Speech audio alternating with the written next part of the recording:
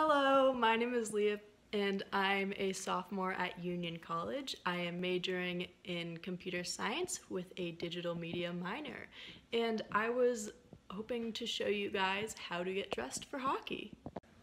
So to start off, I'm going to be putting my hair up in a bun, like so. And I know a bunch of my fellow teammates prefer different types of buns, but I just go with a simple one like this, and I just wrap it around and put one hair elastic over it. So, one thing that's very important is having the right attire.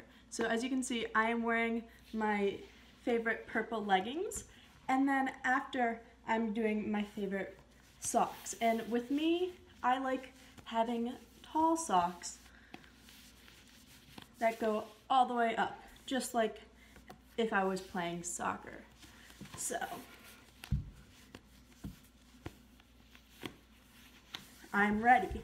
And I'm wearing a sweatshirt right now just because I'm cold, but I am wearing just an oversized t-shirt, and this is how I skate. What I'm wearing is not the only important part.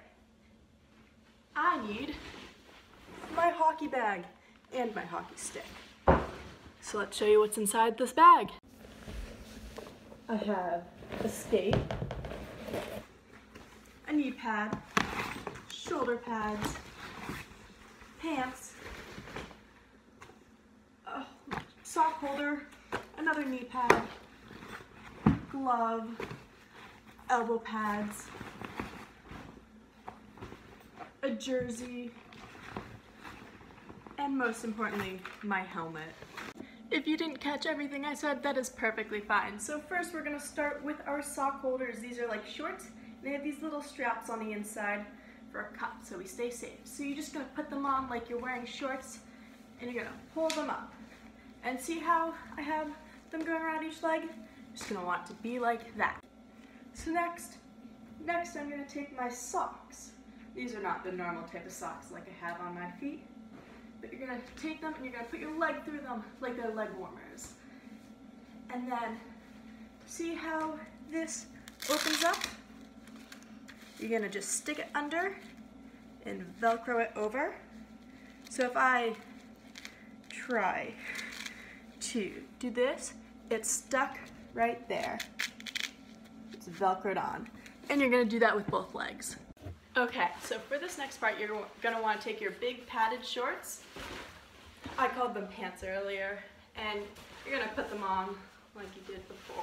You're going to pull them up, and at this point, I like to tuck my shirt inside and make sure I do this, and then I'm going to come up here, make sure this is tied, and tighten this so it fits perfectly.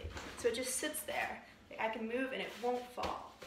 So for this next part, we're going to take our shin pads, and you're going to take your socks that you just put on and roll them up above your knee.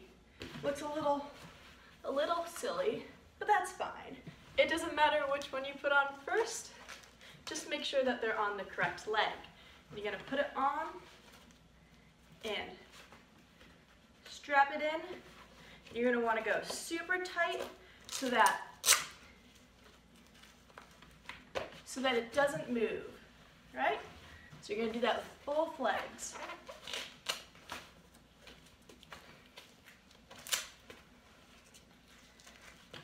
And then you're not going to stay like this. This is a little challenging. You're going to bring your sock down over it so it covers it. See how you can see how the shin pad ends and then it goes tight? You're going to want it to be like that. So watch again. You're going to take it, you're going to go over, and you might have to push your shin pad up and bring it down. There you go. So, I'm almost halfway there. This next part is very important. It's hard to skate without these. You don't want to put your skates on. So you're going to want to make sure it's loose. So see how I'm just playing with it to loosen it up like you're putting on your sneakers. You gotta loosen it up, especially since this is a boot. You can't just put it on. So I like to put my right foot on in first. make sure it's in, make sure it's comfy. And then you're gonna start from the bottom and tighten it. You're just gonna pull. And you're gonna want it to be as tight as you can. I know growing up I didn't like it that tight, but now I get it super tight. And my secret is you just tie it like you're tying your sneaker. Tie and pull. And I like to do a double knot. So as you can see, here it is. If you notice, I have this red piece on. That's just to protect the blade, because I'm not standing on the ice right now. I don't want to ruin my blade. It helps if you sit. Whoop. See? Can be a little tricky. I know for many years I had my parents help me or a teammate help me, and we just help each other until it got tight enough.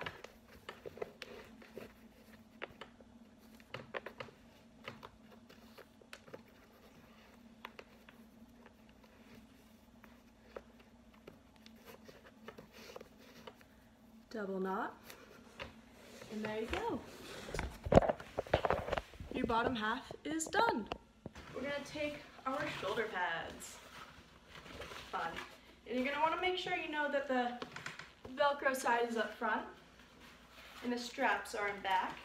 You're gonna just flop it over your head.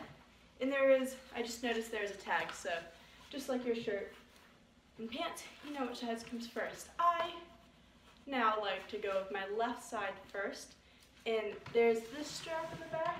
You're gonna just take it and go as tight as you want so that it doesn't move. And then you're gonna take the same on the other side. So see how I have it? It's coming close to right here. So there's very little space that can hit. You want to be fitting perfectly. And I have my shoulders, but one thing is this is still flopping up in the air. We're gonna wanna tie this down. So we're gonna take the Velcro, come around, do that. And you're almost there. Next step, what if we fall on our elbows? We'll be fine because we have our elbow pads. Put your elbow pads on with this adjustable part to your shoulder. So you're gonna slip it in, just like this. And see how I have this Velcro right here? I'm gonna bring it right there, and then I have this one already strapped in. And I'm gonna then bring my shoulder pad, just have it resting on top of my elbow pads. So see how my whole arm is protected? And then I'm gonna do the same thing on the other side. Bring this down, and look at that. I'm almost done. Just one slight problem. I'm not wearing a jersey. How will people know what team I'm on? So with that, I'm gonna solve it by putting this on. See how I have the number? The number is gonna go back. This is just like putting on your t-shirt, getting ready for the day.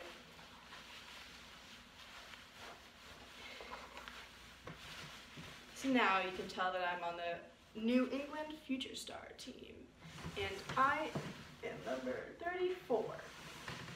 So, you might think I'm good to go. Incorrect. There's one more thing. I just took my hair down, I do a little hair flip, and I do a low ponytail in the back. I know a bunch of girls like doing little buns, and it does not have to be perfect. See how bad this is? That's fine. No one's gonna see it. You're then gonna put your helmet on. You're gonna wanna make sure it fits quite well, because your head is super important. You don't wanna get hurt. You're gonna see how it fits so well. It's not shaking, fits perfectly. you are going to grab your gloves. What's the last thing you need if you're gonna actually go and play hockey? A stick. So you're gonna, this is what you're gonna look like.